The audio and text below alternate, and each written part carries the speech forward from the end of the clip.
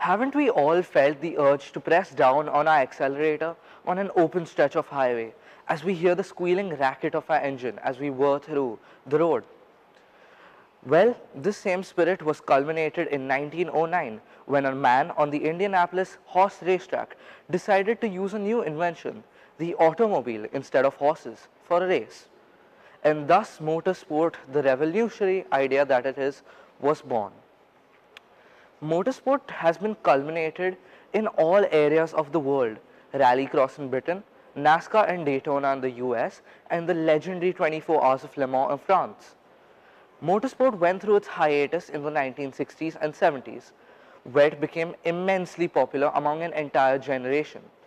The invention of the car fascinated people, and it became a passion for most people all over the world. I can remember the utter joy I felt when I raced around my home in little go-karts and built Lego cars.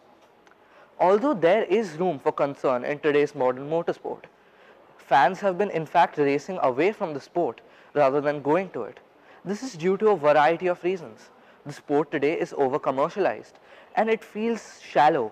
It's all about sponsorships, viewership numbers, and just telecasting rights. The drivers are almost obsolete, and races are entirely dependent on the technology and the capability of the manufacturer. Drivers are half the pillar of the holy combination of man and machine, and the strong personalities of the drivers of yesteryear are no longer adored, and drivers are shunned from having opinions due to politically correct culture. Racing is also going through drivers becoming obsolete. There is no room for improvement if half the combination is lost. Cars are also becoming drab and dull. Today's average consumer believes that the cars are fast only for the super rich and that the manufacturers are ignoring them.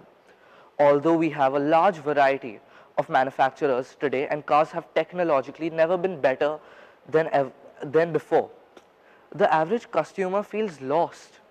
A man found joy in driving a car that had wings under its bonnet, but the modern consumer doesn't care about if their car model has won racing. Thus, manufacturers question the economic viability of racing. Older fans also blame the generation gap. They believe the youth doesn't think the car is anything more than a means of transport, a social status symbol, or a way to flex their affluence. The largest and biggest factor for the dying of modern motorsport is the discouragement of the internal combustion engine due to environmental factors and rarity of natural resources like oil and petrol, which are getting increasingly expensive and unaffordable.